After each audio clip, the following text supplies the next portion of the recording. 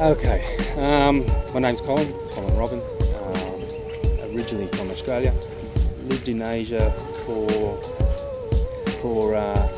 over 20 years now. So I've lived in Malaysia for consistently the last 3 years. Before then I was in Thailand, done a bit of time in Indonesia. Yes, many hats. Always ridden superbikes, always been into motorcycle racing since a very young age. I think when I was 19, I started racing on the track, and I found that riding on the track was, to me, I enjoyed it much more than riding on the road. So I've been racing since 18.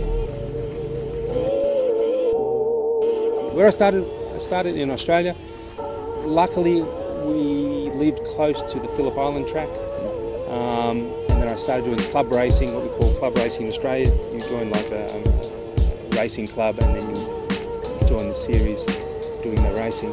I started off, a friend of mine had a bike shop, motorcycle shop, and I saw a bike there and went for one track day, for a ride on the track day, and after that was it. I took all, because you have the standard fairings, I took all the standard fairings off and sold those to buy new wheels, and that was it. It was gone from there.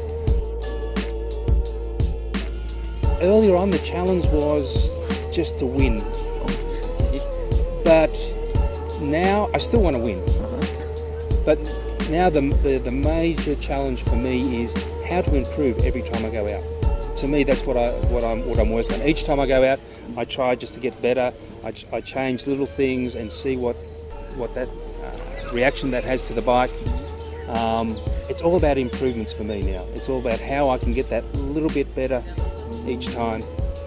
And fitness is a very important part of that. You can have a very fast bike. You can have an engine with 220 horsepower, but if you're not fit and you cannot hold on to the bike, then it's pointless. Cycling gives me, of course, it's a great way to keep fit. I enjoy cycling. It's on two wheels, which I enjoy. It gives me stamina. It allows me to weight, what we call weight my foot pegs, so I know where to shift my body weight, and it's all reactionary, and that's what it is like on a superbike. You haven't got time to think, I put my body here, put my body there. It's split second, and cycling gives me the same feeling. I've always trained with cycling, but I normally do it just for fun. But now I'm taking it serious with Jessen. He's actually starting to teach me the finer points. And I'll be perfectly honest. Before taking this training, I thought I knew how to ride a bike, and I thought I was riding a bike since I was. Yeah. And I think no one can teach me anything more than what I know now. But it's not true. It really isn't true. We go to the trails and he'll stop me and say, "Listen, Colin, you need to do this. Lean forward more. Get off the bike. In certain situations, try this, and this will help you." And it really does. And from that, on a superbike, you need to move your weight forward. You need to move your weight back from side to side. And again, that's all reactionary. And so what Jessen is teaching me here, I can take directly from here over into superbike racing. Personally, I feel much fitter, yes. I feel, because he's working on my core, I feel that I'm much stronger in that area. The next race is coming up in September, and we've started this about a couple of weeks ago, 3 weeks ago. So the intention is to get fit for the September race, and I think there I'll start to really find out.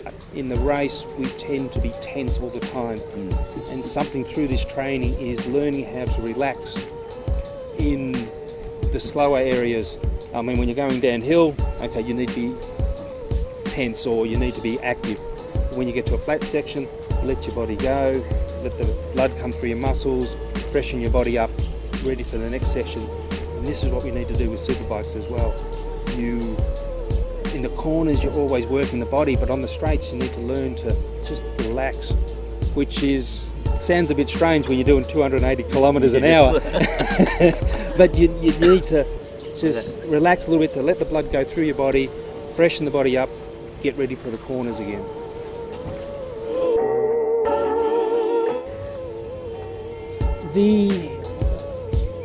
I was thinking about this, I've thought about this quite a lot. I like tried both ends. Yes, the road, I like the road because you can get into a rhythm, and you can get into a zone, and then you can just work that zone. And I like that. For me, on a superbike, it's the same thing. When I know I'm on a good lap, I feel, you know you're there, that you just feel everything is complete. And on a road bike, you know when you get into that rhythm, then okay, I can do this, and you can just work it. And I like that feeling. Mountain bike, what I like is a challenge because everything's reactionary. What do I prefer more? Probably mountain biking, only because I just like the. It's so different. Yeah, the bouncing around and it's up and down. You've got to work to get up the hills. And then down the hills, you need to think fast. Skillful. Yes, that's correct.